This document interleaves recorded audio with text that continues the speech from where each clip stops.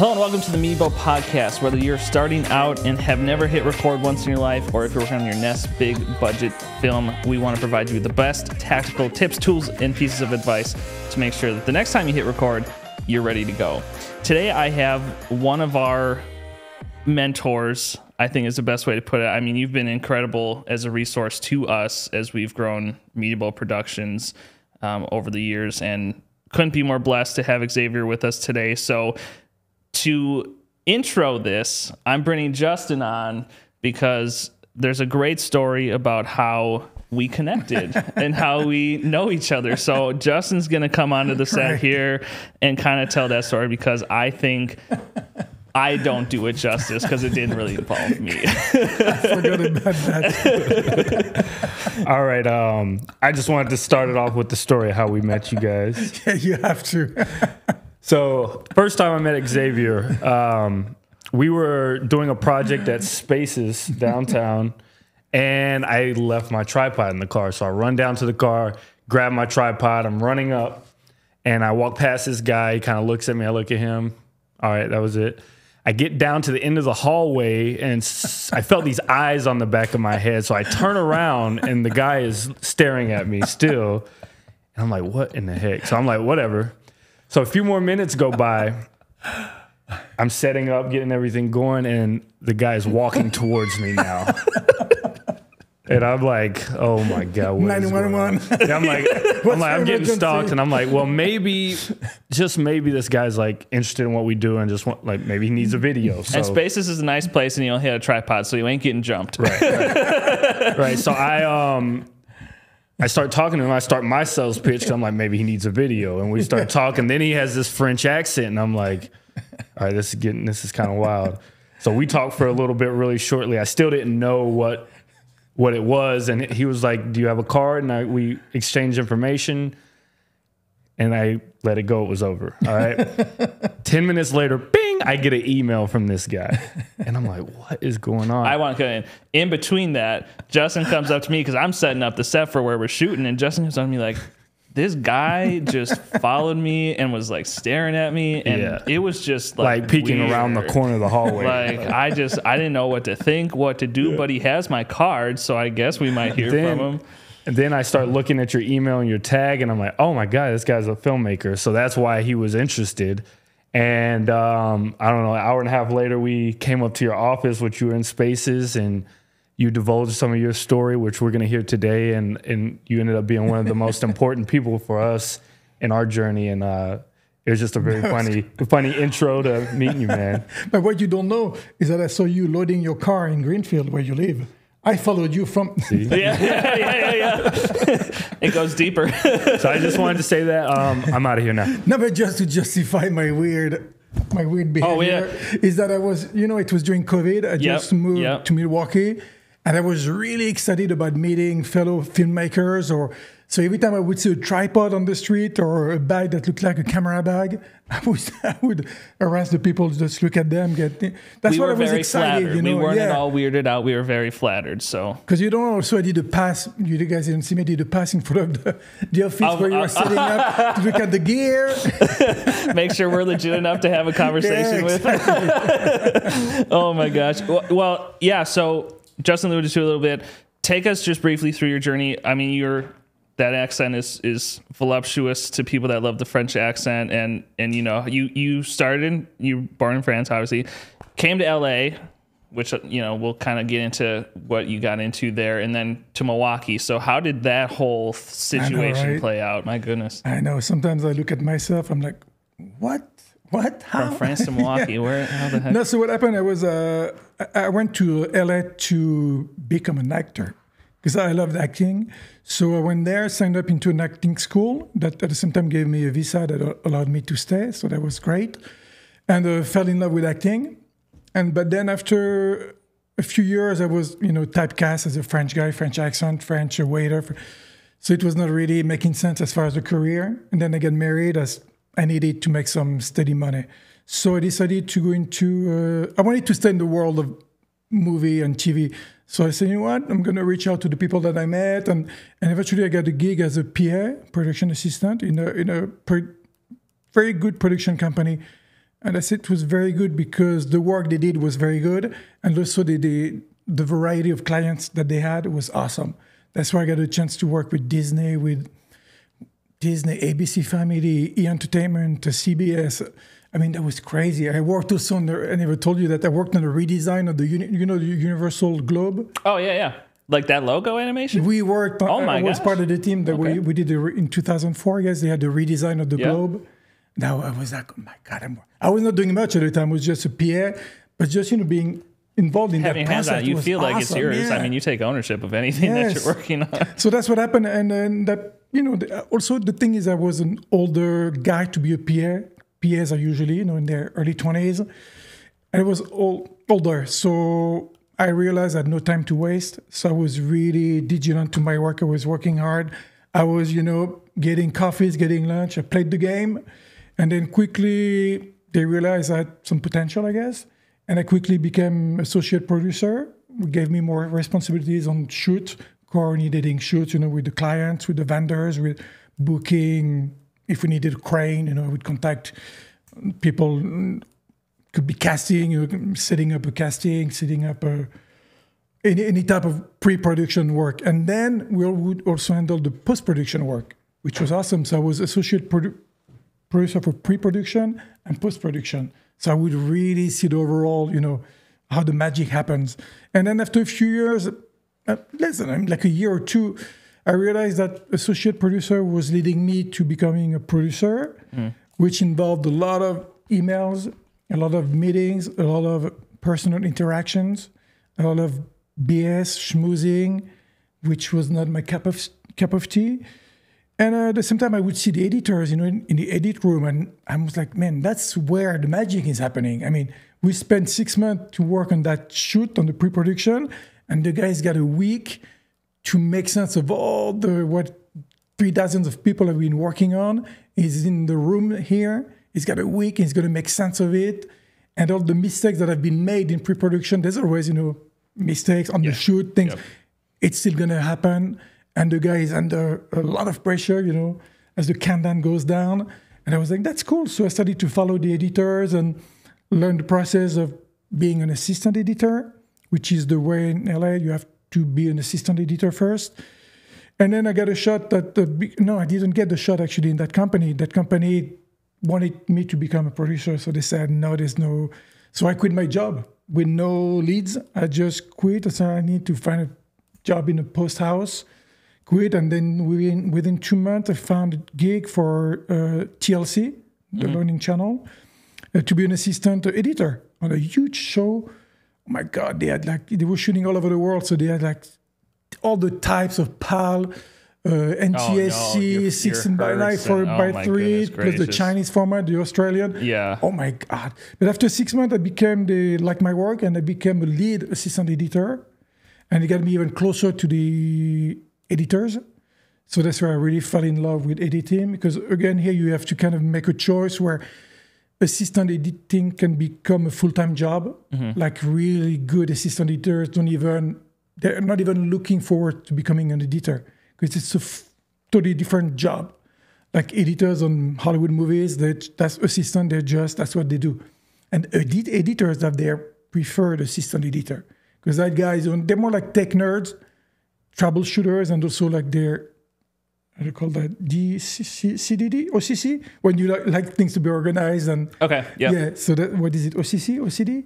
OCD, yep. Yeah, because they got their shit organized. And so anyway, and that was not where my brain is. My brain is more creative. So I was like, you know what, another path to choose. And I said, you know what, I'm going to go head full on to becoming an editor. Again, I quit my job, no leads, and talked to the people I met in the past. And someone said, yeah, I know someone at MGM, and they might be looking for a young assistant / junior editor. Said, how much you want to make? I said, I don't care. just the word MGM. I'm like, fine. Yeah. I got the job. I interview, got the job. And that was my first gig as an editor, being alone in my editing room, dark room like here, working with the producer. And then the journey started, you build the reel. And then, slowly you move on to work for another studio, another production company. And And then to make it to the end, then I studied, I did that for 15 years. My career, I mean, I should say also there's another path I had to take. I was in the world of what we call promo. In Hollywood, you have promos, commercials, and film. Yep. So those three worlds, we have the same titles, editors, but there's no tunnel, no bridge in between. Okay. So you better make your choice early on the on the highway. Make sure you take the right exit, because then to move from one side to the other, it's not impossible. When you're older in the game, it's like you have to bite the bullet. And as an editor, I had the opportunity to work in film, but the guy told me you're gonna have to be an assistant editor, not even a lead assistant. You're gonna have to go down the ladder. Are you ready to climb the ladder? I was like, no, I did not. So it's something very interesting to know for the listeners and the viewers. Like, you got to start to figure out what you really like to edit, work on, because then it's hard to cross that bridge. You have to build the bridge. And anyway, so I realized, after 15 years, I kind of reached a lot of my professional goals. I worked with pretty much all the major studios. I worked with pretty much all the TV networks, I think. So I was like, what do I do? And then COVID happened. Yeah. COVID really, I was like, oh man, what do I do? Do we stay here to look for what? And then what I should say also, in the meantime, when I started to feel like my career was reaching a plateau, I started to get into filmmaking, independent filmmaking, which was cool because all my acting career kind of, being behind the camera, in front of the camera, then behind the camera, everything kind of merged together and make a lot of sense, actually. And then working with directors on set, I was like, oh my God, I know what they're talking about. I know what they are not talking about. So I realized, I got also a good eye. I learned for 15 years to have a good eye to compose a shot, to recompose a shot that was not composed correctly, And also, you give the pace to the spot. Even if it's a 30-second or a 60-second spot, you have to create the pace and the energy and the beauty, also the beauty of the spot itself, the visual. So I was like, maybe I can do something into filmmaking, and I did. I started again to reach out to the connections that I had. Did a couple of free gigs as a GP, and then I started to direct. I worked for a friend who's an actor, who's actually is now on HBO. So the guy is known in the business, and we've been friends for 25 years. So he wanted to start his own little show. So we shot the pilot for him. Didn't lead anywhere, but it was a great experience. Worked with some people. There was a chance for me to be the DP and the director, and then reach out to some local stores and companies, and I shot a local commercials for Cadillac of Beverly Hills. It was a big client. It was cool. Yep. And then, people started to reach out to me, and nothing big, like 10 to 30 grand budgets, but it was like a small replica of a small set, You got your crew, you got your client that you cherish and take care of, all the things that I've learned. And it was awesome. And then there was a time for me then COVID happened. So, all that career switch, that new inspiration, filmmaking, COVID, being closer to my family, because my wife's from Milwaukee originally. We had family, my granddaughter is in Milwaukee. We're like, let's go work for the summer in Milwaukee. And the summer turned into, man, that's so cool here. We sold the house in North Hollywood and moved permanently to Milwaukee. Found a spot in Spaces to my little office, and then I went hunting to find talents or to find potential. So I'm sure there are people around here. There are writers, there's filmmakers, there are editors, and not only maybe I can share my knowledge, that'd be cool, but so I can do some collaboration. Mm-hmm. I think the most valuable thing so I had a business before, Meanable Productions, and it was so Milwaukee in general, and I love this city, and I plan to stay here for long term, but it's everybody's at each other, and when we met you, we're like, holy shit, like this guy's coming from LA, has worked with Disney, all these companies that, young guns like us in Milwaukee, especially a smart city, like aspire to be part of those things. And you're just like, let's just bring everybody together. Let's get the best talent. Let's put it all in one room and let's just do some great stuff. Like tell me about that experience, like from LA I'm sure you probably have a pretty similar opinion about the landscape of Milwaukee, but what is the difference between the two landscapes that you've noticed, and what's the solution? Yeah, I mean, come to answer what you said about the way you saw how I came across, it's because when I came here, career-wise, I was good. I was not looking for, let's get a show that's going to be on HBO, let's shoot a commercial for Coke. I was like, I mean, it's not that I've done it all. I've done what I stopped when I felt I did what I wanted to do. Yes, I could have done more. I like to compare myself to a guy who played in the NBA. You don't know his name. Right. I'm not Kobe Bryant. I'm not whatever. It's one of those guys, baseball, whatever, major league like this. You don't know everybody. I worked at that level. Now I'm good. I'm going to come here, share my knowledge. And I'm not going to be like, oh, shit, they're working for that guy. I need to get that gig. No, I'm going to help, not only help because I want to get something out of it. The something is not money. There's something, eventually money, yeah, of course. But it's more the collaboration, being open to young people who are hungry, who are exposed more to the new technology than I am. I'm getting, not older is not the word, but older school. So that we don't always have in LA because the budgets are so big that people like you don't have a voice, Right. So here you have a voice, and companies like you and kind of run the show here. I never told you that, but you run the show more than you think you do, because the big companies in Milwaukee, their work sucks because they think they know what they're doing. They're lucky because they have the clients that they've had for 30 years. The clients don't really know. They believe, when they see lots of cameras and lots of gear, say, okay, they must be good. I'm getting my money's worth. Yeah, but that's not that. No, so you guys don't know, but you kind of rule the game. You're the future of cities like here, because the more we're getting into social media, the formats in 9x6? 9x16.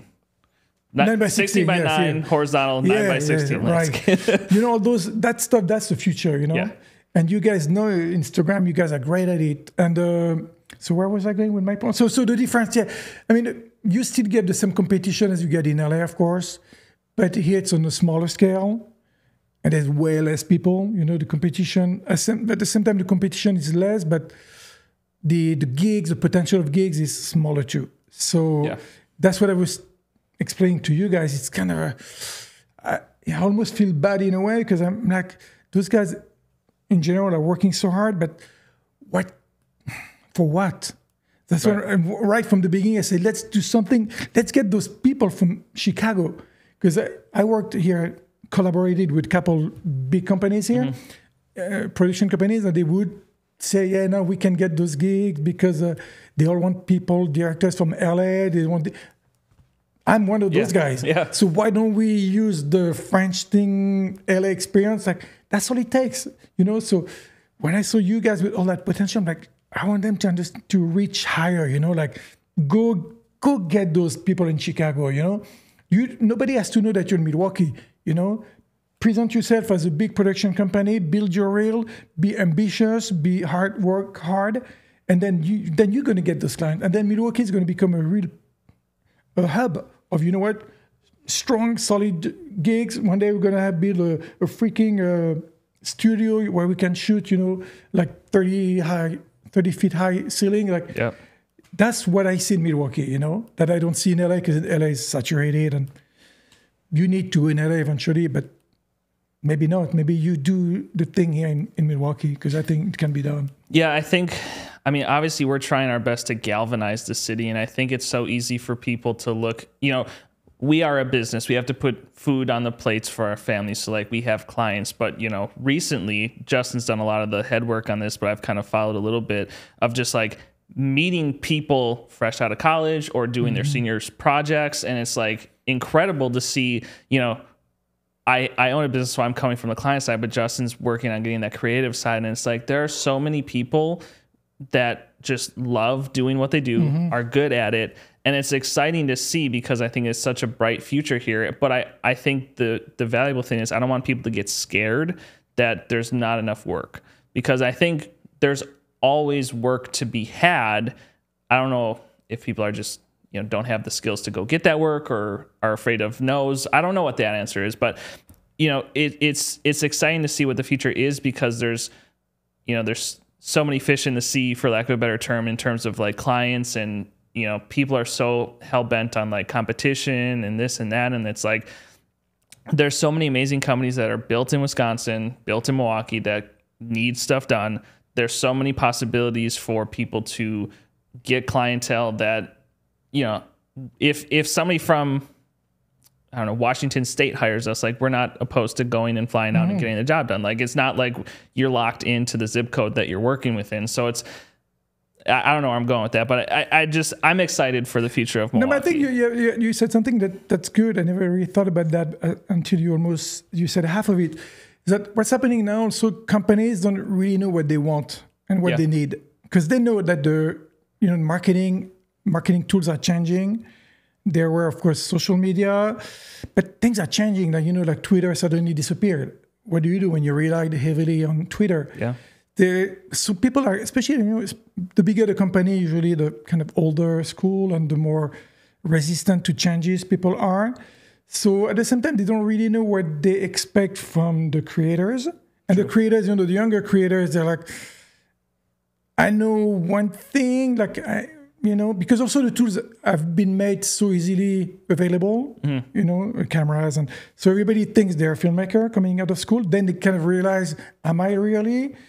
So they don't really know what their offer is at the same time, and then you have the client that doesn't really know what their demand is. So there's like two things where it's like, I don't know what I want. I don't know what I'm offering. I don't have the experience, and I don't know if I have the tools. So that's what's kind of interesting too, Because we work with both sides. Yep. We work with companies that are like, take it. Just tell us what's going to happen. Yep. Sweet. We also have companies that are like, we don't want you touching any of that creative. We know exactly what we want. Here's what you're going to do for us. We like both. Both fit. Like, we love being able, because like I said, we're a business, we have to put food on our plate. So like, we don't mind doing those things because we know that whenever there's a chance, we're going to utilize those resources, the relationships. I mean, the commercial that you helped us, you got BTS for, that was one client that is a school district and a client that needed kids. And we're like, boom. But I don't know if that's something that people are readily open to consider. Yeah, I mean, that I think those things you find out also as you build your business. I think it's good to ask yourself a lot of questions. It's part of looking into your market. So I don't have the answers, obviously, but I don't think anybody has the answers. But I think what's good, as long as you keep asking yourself those questions, then it means that you're exposing yourself to different things, which I think for me is key. Just be open, reach out, be open to collaboration, create collaborations. Sometimes don't collaborate, just be open, just work. Just realize that every time you're working on your craft, it's like you go do your run every day. You're getting ready for the game that you don't even know if you're going to make it to the game, but it's kind of the same thing. You just keep practicing your craft, practicing you guys as a binôme. One is more the business side, the other one is more the tech side, whatever, creative. Each work, at your thing, keep growing, and then eventually you're going to be like, oh, crap, yes. Like with my career, I had no idea that one day when I didn't mention one of my spots made it to the top 50 spot of the year. Okay. Top 50 promos, you have maybe like 600 a day. Yeah. So do that by the year, maybe like 300,000 spots. And mine made it to the top 50. I was like, oh my God. Yeah. You would have told me that 10 years before, like, I don't even know what word you're talking about. So anyway, to bring it back to my point is that as long as you keep, you're open to anything and you work hard on your craft, things they will not only come your way, you're going to get to the things, So I think that's why you guys are here in Milwaukee. Like, cooperate, keep learning, talk to people like me. Don't take everything people like me say for, there's some BS in it probably. There's some, the more opinions that you have, though, you obviously, it's up to yourself to not be so hard-headed about what feedback is coming in. But like when we first had our conversation, you showed us some stuff that you would work on. We showed you our reel.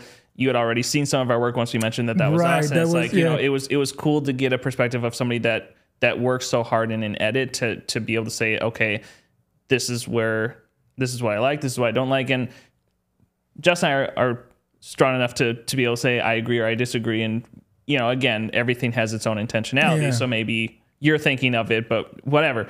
But it is, I think, important to have your ears open, because you never know when something is going to be something that you're like, oh my gosh, like 3 years from now, you'd be like, man, I remember when I heard this piece of feedback, and now suddenly I'm, you know, it's in the back of my head. It's just happening in every project I'm working on. Which is hard, because especially when you're young and in a creative world, you know, it's hard to be, I mean, you still have to be strong about your vision, of course. At the same time, you have to be open to feedback, to things that might not go your way. So it's hard, because creative is not, how am I going to tell you that it's wrong? Because the word wrong doesn't really apply, you know. I'm going to tell you that it's not working when you think it is, you know. Nothing is really tangible. So at the same time, you have to be strong and feel strong and solid about your creative vision. And at the same time, you have to be, not weak is not the right word, but you have to be open to, not weak, but what's the word? I know what you're trying to say. Like vulnerable. Yeah. You have to still make yourself vulnerable to shit. Maybe I could have done different, or different doesn't mean better. I could have done different. You're not shitting gold every time you go to the bathroom. Yes. And I think people need to understand that. Yeah. And so we're kind of getting into that. So what did you learn as an assistant editor that, you know, you think might have been some of those big valuable lessons to take you to getting that top 50? As an assistant, I mean, I learned about being, you say rigorous? Yeah. A rigor. Yeah. Like you have to be super organized, you have to cover your ass so many times as far as saving files. Because it only takes the one time. You're going to, for 10,000 times, your media is going to be safe, and the one time it's not, that's it, it's gone. Yeah. And you don't even need that one time. Why? Especially nowadays, it's super easy to back up. So like being super organized, super backup. I know it's something that you hear all the time, but it's 3, 2, so 1. freaking true. Yes. 3, 2, 1. You have to. So yeah, be organized, communication is very important, because when you work with an editor, you know, you have to be able to understand what he needs more than him understanding what you need or what you're trying to say. So communication is key. Understand what he needs, what he's saying, and troubleshooting is, as an assistant, that's what they need you for. Organize the media and troubleshoot. If there's a problem with the computer, with the files, conversion, you know, you have files coming from all over the place. What's the best codec to use? What's the best media source? Where do we store it? Sometimes, I mean, every time actually, the production company is going to ask you, what codec do you want us to use? They're very open. Right. And the question usually ends up on the editor. What codec should we use for that format, you know? So things that are very technical, things that you need to know. So that's what I learned in the assistant, being super organized, super rigor, and super, again, OCD. And that's what, those are the key things. But those jobs don't exist in Milwaukee. Assistant editors. I think that was, as you were talking kind of about your journey, I'm just thinking in the back of my head, like, dang, that path really doesn't, not yet, but it doesn't really exist here. Yeah. So take us through what makes a good edit. So it's one of the worst things, because it's almost like what makes a good sauce, you know, when you're in a kitchen. Like you take the sauce that the chef just made. It is opinion based, but what I mean, we can be just high level key terms. No, I have an answer, but I'm saying that's what makes it so hard to explain editing, because when you take the sauce, it's hard to say like, oh yeah, I love the onion that you put in there. Right. So edit is the same thing. Like probably something that you all heard before. You don't even notice an edit. That's all kill. You don't notice an edit. You don't know there's an edit. You don't even talk about an edit after you watch something, you know? Because then if you start to talk about the edit, unless it was intentional, like those spots that are super editing, these flash cuts everywhere, they make the cut like trailers. Yeah. Are all about, I mean, less and less actually, depending on the movies. There was a period like in 90s or early 2000 where it was super choppy cuts, like it was definitely lots of effects in the transition. That was all about the edits. So a good edit is like when you watch a good movie, you don't talk about edit. You don't talk about the edits. So now how to get to that point, that's the freaking years of experience that it takes to understand that even a 10-second thing has a beginning, a middle, and an end. Yeah. And then the flow of the visual has to be created. The flow or the unflow. You can create the flow is, the images just go together. And if you want what I call the unflow, if you can do that on purpose, it's like a jump cut is a good example of what I call an unflow. Because a jump cut, I'm drinking my cup, but you make an edit in the between the time the cup gets to my lips, so we start here, now the next cut is here. That's what I call, it's an unflow. Yep. But there's a reason for that, there's going to be a reason in your cut to do that. If there's no reason, probably some friends are going to say it looks cool, but if you don't, and you should not have to tell me what's the reason, that should play by itself in the spot. There's a reason why there was a jump cut. We're cutting time. We want to create a sense of emergency, in that spot. So those are the things that you learn with the craft. And also, we had the luxury to work with producers in a room. So producer, comes with a storyline. It's like the director in a movie. They have the storyline for you. So then you put things together for them. And you have a live feedback that you don't have when you guys work alone on your cut. It's your eyes, then it's going to be your wife's eyes, at best, your best friend, or in your case, at least you guys work together, but still you have the same vision from the same company. Right. So you don't have that eye with the producer who's dealing with the clients. He knows exactly what they're going to want. So that's a luxury that here you don't have, and that's hard to get. That last pair of eyes that's based on experience and knowing exactly what we're after. So that's a luxury. So a good edit, that's what it is. Good edit is to know your footage, know what you have. Because the tendency is to go quick to picking a few shots that you remember from the shoot. Oh, yeah, I know this one was good. And you start to build your sequence too early. And then you kind of marry to those shots. And then it's hard to get, maybe there's something better than that. You're not even there anymore because you just remember that shot that was good. You don't even think that it could be something better. I suffer from that. And better doesn't mean, I would say there's better, like a better angle for the same action, but maybe there's different. But no, you can even see different because you're just stuck on that. So first, know your footage and give a chance to every cut. Give a chance to every cut, every scene that you shot. Give them a shot. Watch that scene. Watch each clip should deserve for you to screen it.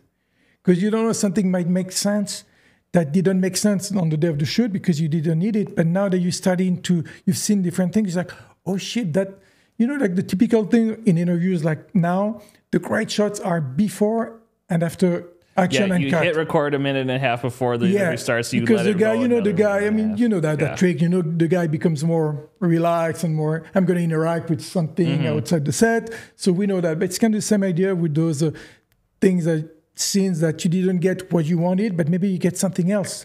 So give a chance to each clip, do your homework, take the time to screen. Then organize, that's the way I work, and most people work. You should have sequences for, I'm talking about like promos, commercials, Yep. So you should have, unless like what you guys do very well, you already, your shoots are ready. You have already all your... Selects? No. You already know what you're going to shoot. You call that's going to be cut in post. That's what you vision think. board. You have your vision board. Yeah. Everything is ready. So you already know what you're after, Yeah. So I'm talking more about if you're shooting... Wait, cut. Where am I going with that? What was it? Storyboard? Storyboard, that's the word. Yeah, I'm talking about create the sequences. Yeah, sequences. Sequence with storyboards and the sequences it's more like when you work on, I would say, a movie. Because when you have a storyboard, that's my point. Yeah, when you have a storyboard, like you guys do very well, it's a little easier because you already made the edit before, and the more experience you get, the better your storyboard's going to be. The client also approved the storyboard, so they already have the vision of what they're expecting. So usually you stick to that. So it's easier to go through create your selects and create the best of the first shot, the best of the second shot. Now, if you're working like short movies or documentary style, like you don't really know what you have. You just shot, because sometimes documentary you don't know what's going to come. So that's when you need to be organized with your sequences. Create a sequence with the best close-ups, sequences with the best wide shots, best. I don't know if there's something that happened during. Anyway, like be very specific about each sequence. So then when you're building your story, your final sequence, and you have those bins. Better than beats, you have shots that are really ready for you, instead of going back to a clip and hoping you're going to find the marker. Yeah, if you have an empty spot, I've got this sequence already built out of all these things. I just need to find which one I want here. Exactly, yeah. So very true for short, especially movies, short movies where you have several takes, build the best of the best sequences with the best, what we call hero shot, the perfect close-up and of the sequences. It's like drawers, and then I can pull in that drawer. It's labeled already. But the problem is that it takes time. I think you got to do it. Otherwise, you're going to let things on the side. It's funny, Justin and I do edit very differently. I will meticulously go and I'll, like let's say we have interviews, I'll cut out everything that's not part of an answer. And then I have a timeline that's just all of the answers. Justin will just do it. He'll have the questions or the storyboard, and he'll go through and all right, here's this, and he'll do it linearly. Yeah. Whereas I'm like, all right, I don't, and I would say that's arguably more my fault, but that's just how I work, because it's like Justin has a much better idea of like he can see it start to finish, whereas I'm like, maybe I take a little bit too long to give some things too much of a chance. I mean, you said it's good, but maybe sometimes I let it go a little too far. But it's interesting because when we have projects that we are in full control of, like you said, the pre-production is by far the most important part, because we already know when we go to bed before the shoot day what that's going to look like. We can picture it all in our heads. Whether or not we got approval, but that doesn't mean that it's going to be what is on TV at the end of the day. But it's interesting because there's such a different level of confidence in the edit when you have shot all of the footage, when you've been in pre-production. So what is it like when you haven't done all that and you're getting everything with a very strict, this is what I need? I mean, you said you work with producers and it's live feedback, but what is it like when you're kind of seeing things for the first time, when you're like, I mean, you have experience on all parts of production, so you're like, they probably could have done that there or this, so how does that play out? So that's a good question, because that's another reality, and a reality that you might meet here one day. Some people might say, clients say, you know what, our editor disappeared. You guys are a production house. Can you edit that? So yeah, I mean, that's part of one of the skill that you develop, is that you take your time. I mean, first of all, you need to know how much time you have. That's always the first question. I can do anything, but how much time do I have? When do you need the first one is delivery? And when do you need the first cut by? Because that also guides, how much work you can do. And the more experience you have, the stronger you can be, not stronger, but more firm with the client, to bring the expectations to reality, If you give me 300 hours of footage and you want me to give you a cut in 2 days, you should, and the math, I'm going to... literally, I'm not able to do that. It's not humanly possible. So that's when you're young, it's harder. So you do. You want to be a yes man. So you're a yes man, which is okay, because you know what? You learn that it's so hard. So next time, now you're going to build that confidence that allows you to say, you know what? I cannot do that. So anyway, that's part of the skill. And also on the bigger shoots, they give you have a script notes that give you some of the clips and elements that you already know, scenes that are not. You don't have to watch it. Are you getting most projects with selects already taken care of? Some promos, yes. The producer, and it depends on the producers. True. Some of them are awesome. They just give you the perfect cut because they just watch all the takes. Yeah. They have a great eye. You get the cut that they get. It's the right one. Takes you 5 minutes. Yeah. Don't tell them. But some others, they just don't know. They say, I want when the guy says this, so then now you have to go find when the guy says. Yeah. You have to watch all those things. When you don't know the order of the questions, you don't know what was asked, when was asked, how it was asked. So yeah, it's called a log. Usually they give you a log so you have an idea what was shot and when. and when was the best take. So that really helps, and you learn to read those logs. So that's kind of, it takes at least usually like 2 days of prep. I mean, then depending on the length of the final product, but you have that due diligence to do, to take for 2-3 days. You stop your brain from being creative. You stop your brain from trying to, I know that's the shot. That's when don't do that. Just to get familiar with the footage, do your screening, pick your shots, and then everything, like I mentioned, is in the drawers. Don't rush it. And then you start the editing process. So it's more like left brain, right brain. Like you have to switch, just no creative to then now I can be creative. How do you get into quote unquote the zone when you're editing? That's awesome. The zone, guys, you should try it. The zone is awesome. The zone, it's when you get everything that you know you need, and now your brain is free from, or maybe there's something else, or maybe, I don't know, you get everything right there in your little bubble, and you're just juggling with those pieces that you put together, bing, no, this one may be here, let me add 3 frames, watch backs, it gives me goosebumps as I'm talking. Yeah. Because you're right there, and then suddenly you get that click, that soundbite that just worked perfectly, then the edit, you change a little bit, then you bring that shot over here, you try this one, man, that's what the zone, and then when you play with the music, and oh my God. So what does your environment look like? Are you somebody that, like, do you have like a playlist that you listen to? Do you have like some smells going on? You got some incense being burnt? For me, playlist is pollution. Okay. Because when you're going to need music or not need music, how can you, it's like making food or drinking wine with chewing gum. Yeah. Like, I know what you're coming from. And maybe, because a lot of what you worked on probably had music or had vocals, but like, for me, I need music in everything I do. Yeah, true. But I'm saying, I guess what I'm getting is like, there are days where like stuff that we work on is like not sound intensive. Have a playlist because you have a playlist. I have a playlist. Justin and I both. We'll call each other, and all of a sudden, we hear the music playing. No, I get you. No. That's kind of where I'm like kind of getting at. Like, what does your environment look like? I mean, I'm serious. I never have music playing.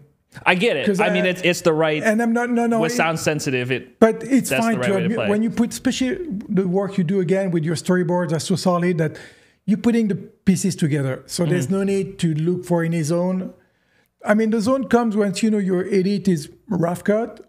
That's why the zone needs to find that zone where now you're nothing with the music. Now I just listen to the sound bites. Yep. That's how I do usually. I mean, every time. I start with an audio cut. Like, first thing I do to get into my zone, I don't look at the video, and I just play the audio of my cut. So that's going to give me the first rhythm of the cut, And then that's when I'm going to add some, move the sound bites a little bit, I guess, to get the right timing. Then I'm going to add maybe some sound effects, like if I need sound effects for some reason. And then that's when I'm going to start to bring some music in, And that's when now you need. That's where the zones start to come, because the music, you have your spot that's playing in the loop in your head, and then you're going to start to bring some music or sound effects, and then everything's going to really start to take shape or not. You're going to feel like, oh shit, no, that's not.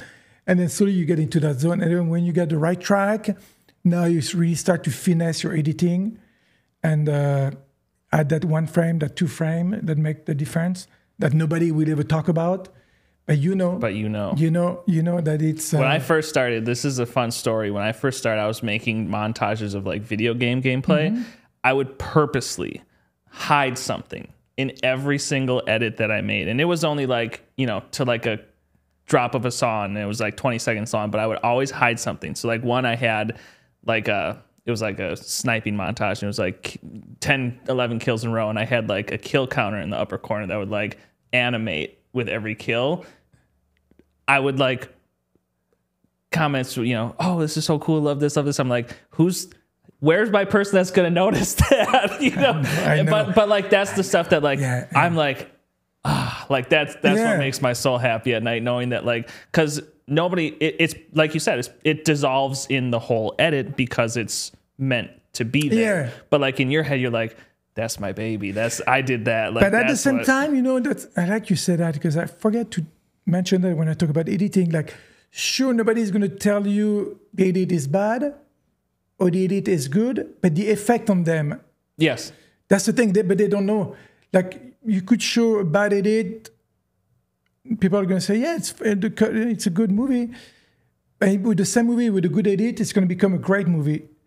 And so that's the thing, like a feedback from someone, nobody is going to ever tell you, yeah, I don't know about the edit. It's really... So that's why it's so hard to get judged on editing, because who's going to give you, again, the right feedback about the edit? Because unless someone really knows what they're talking about, you're on your own, you know? Yeah. I mean, learn by watching movies and watching, like I did for many years, like watching trailers with no sound. Yeah. And then reverse just the sound. My God, when you watch things that you think move fast, turn the sound off. You can be like, it's not moving that fast. So the problem with that is like when you used to see Hollywood trailers or music videos, things go so fast. Now in your edit, you're doing like 4 or 5 frame shot. Now turn the sound off. You're going to realize there's no 4 or 5 frame. It's usually between 8 and 10. Right. That's the fastest. Yeah. But because you had the audio and the visual together, you think it's fast. So now your cuts are faster than they should be. Right. And you think it's cool, but it's not. Yeah, I think that's a very valuable thing for people to do, is to do that. Turn it once with just the sound and once with just... And whether good or bad, I think it's important that people know that everything that they see has been done intentionally. Yes, yeah. And I think another piece is they can find a scene that they like, replay it. Why is everything? Just start asking why. Why? Because then you're going to start to answer, okay, I get why this is done this way. I see why, all of that comes together. And then when you play it in the whole, you're like, oh, now I see why this is done this way. Because there are some times where like you'll see something, you're like, boy, that seemed jarring, but like in the grander scheme, it makes sense. Yeah, more than the word intentional, I would say purposely. Yeah. It's been done intentionally, but there's a purpose. Yeah. Because it's going to match. Because I was so tempted when I studied editing in my... You want to throw everything in one frame, and you're like, oh my God. And the transition toolkit, and oh my God, I would put transition in 100%. Everything. Yeah. And I thought it was so cool. Yeah. Until someone at the balls went trying to tell me, you can't do that anymore. Well, and that happened to me, and I'm like, am I just being lazy? And I'm like, no, maybe my taste has changed. Like, you feel lazy because you're like, well, I'm not, every frame should have something, every cut should have something, but like, no, doesn't need to. That was a big thing that sometimes we get compliments on some of my cuts, and someone would ask me, some of those cuts were kind of unusual for the type of product we're making. And some people were asking me, what do you think you did different? And when I worked for a trailer, we were doing trailers, and at the time everything was super fast. So I was bringing the opposite. I was bringing like longer shots. I was not afraid to just stretch a shot a few more frames. Mm-hmm. And I would do that also with emotions. I would love to do contrast in emotions where you bring the fear until that point where it's too much, and then you just stop it. Cut. Yep. And you go to another emotions, to laughter or to like dark light, dark, and then boom, you go to something bright, So you just stretch. That's when you're in the zone. You feel it like, oh shit, I'm getting scared. That's too disturb. Before you can even say the word disturbing, you stop showing. You're already on. You're out. So the people, that's what you got to be in the people's mind where they're like, okay, this is getting, that's not even boring anymore because I'm already gone. Yeah. So you just give enough. So again, with experience with balls, because especially when you show something that's not really what people are expecting, it takes balls, Oh yeah. And that's when the way I would make my cuts different, pushing, just the limit of emotions and visual contrasts, but also to just, I'm sorry, on what I just said about, you should always show the client what he asks you to do. We talked about that. I learned that the hard way because my producer, I thought I had the super mega cut for him. I was so proud. It was a good cut, I'm sure. The guy said and the guy was stressed. Like, we said, what is the one from the script? I said, no, but you give that a chance. I said, okay, I will give it a chance, but first show me my stuff. And I didn't have it. So the guy was so pissed, and I learned the hard way. So I had to recut this thing, and then it was very nice. Come down and said, you know what? Fine, I appreciate that, but first show me because pretty much what's on paper is what I had. That's my brain, that's my vision. The client sees that, give it to them first. Your last line and of then defense. You know what? Just so you know, I've got this to show you, and don't. Also, another thing leads into editing. You got to be strong about what you just cut. about your edits. You have to have an explanation for any question. Why are we staying so long on this cut? Why didn't we use this one? What you should be strong about that, firm, but not too much. You have to find the right, Well, I think it's important that you have the conversation like, I chose this shot or I chose this because I feel if it's not within what they look for, then say, I'm fine with that. Like, I'm not married to it. I just thought, from my shoes, this is where I thought this cut would be better suited. Always sell it with passion, like, because the client also, a lot of clients, producers, they will go with you. If you sell your thing, they will go with you, Most difficult are like brands, because brands, sometimes they have reasons that you don't know about, Strict guidelines. Yeah, great guidelines. But otherwise, in more creative jobs, sell your thing, but then know when to back, because I know so many editors that people don't want to work with because they won't let go. Too bullish. Not even bullish, it just won't let go. You have nice producers going to be like, let's go back to my, and the guy's going to keep on selling his thing. And so, know when to, you have to be strong because they need it. Be strong, be firm, that's my thing. I think it works. Make your offer and then let go. So maybe like 5 answers just came out to this question, but what's something that you would tell people that are starting or trying to get into this space? We'll keep it broad, whether it's film, editing, what have you. I mean, first thing, the tool, we sometimes forget it. Cameras, keyboards, they're tools. So first learn to use your tool quickly. Because again, one of my first experience, a guy told me, I don't care if you're a great editor, if you take too long, I'm not interested. I don't have the budget for that. Learn them hotkeys. Yep. Hotkeys or whatever keys. Like, even if you don't have hotkeys, just, do your gymnastic, do work, be fast. Yeah. Be fast with your camera to set up. Like, know your tool.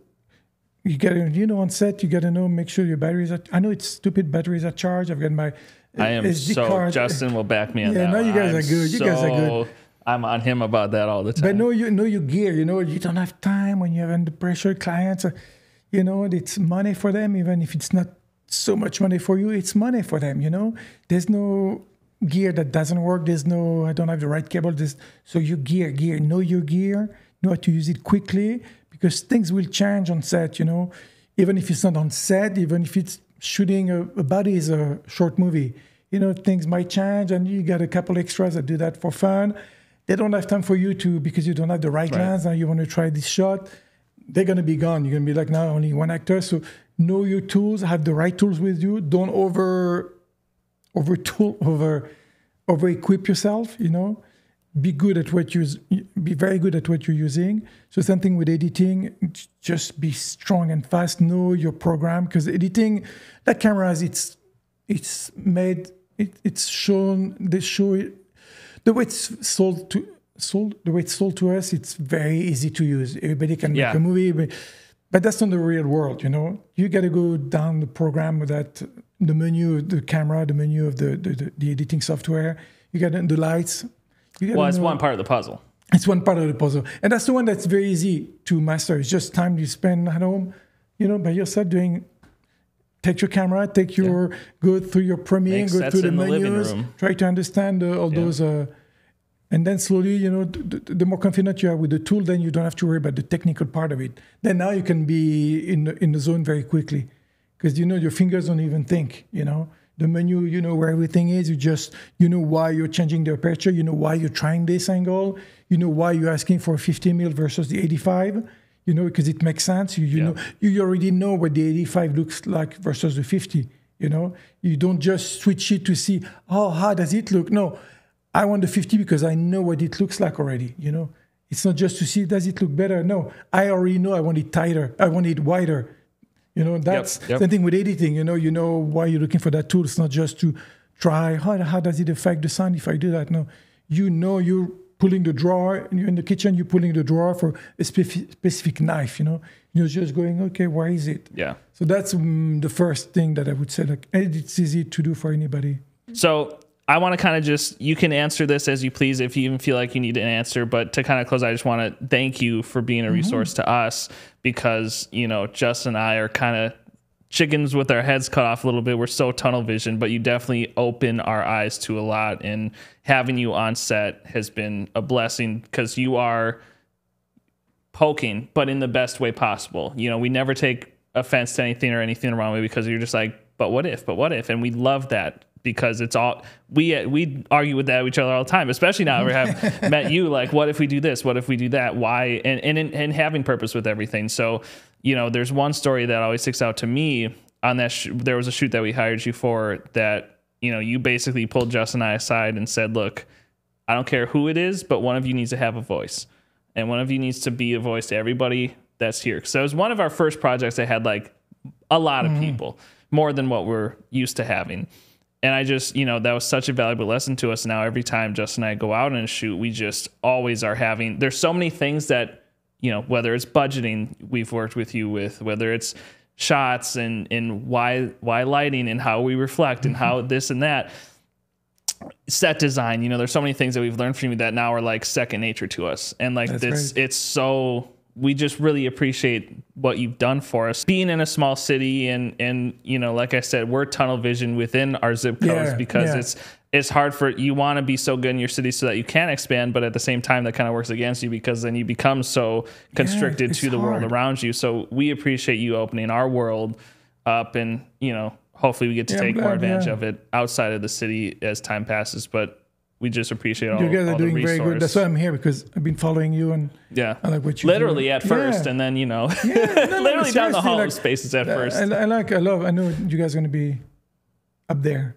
Sweet. We appreciate that. So if you have anything that you feel like you want to part the audience I mean, just, in this city, like people really need to get together and understand, you know, we can work together and it's not against, like, just like we were trying to do, get those creative people need to get together to know that they're not alone, that they're not with a crazy brain that's always creating. And, you know, let's learn from each other, share. Like, it's more like sharing, like a sharing community, like sharing creation hub, like a hub of creators. Like, that's my dream. Like we talked about having that big hangar house where all creators meet and exchange. And even doesn't only have to be filmmaking. It could be painters, it could be artists, writers, artists. Plain like, and simple. Just get that vibe together and that's it. And you guys keep doing what you're doing. You're doing very good. Appreciate that. Yep. Wherever you're watching or listening, give this a like, subscription, whatever works on the platform that you're on. Please do so. And maybe if you send Xavier here a message, he'll send you his reel of when he was on Days of Our Lives, and you'll get to see young Xavier doing some acting work. We've seen it. We know it's out there. So we'll let him decide who gets that key or not. But thank you so much for being on the episode. Thank you.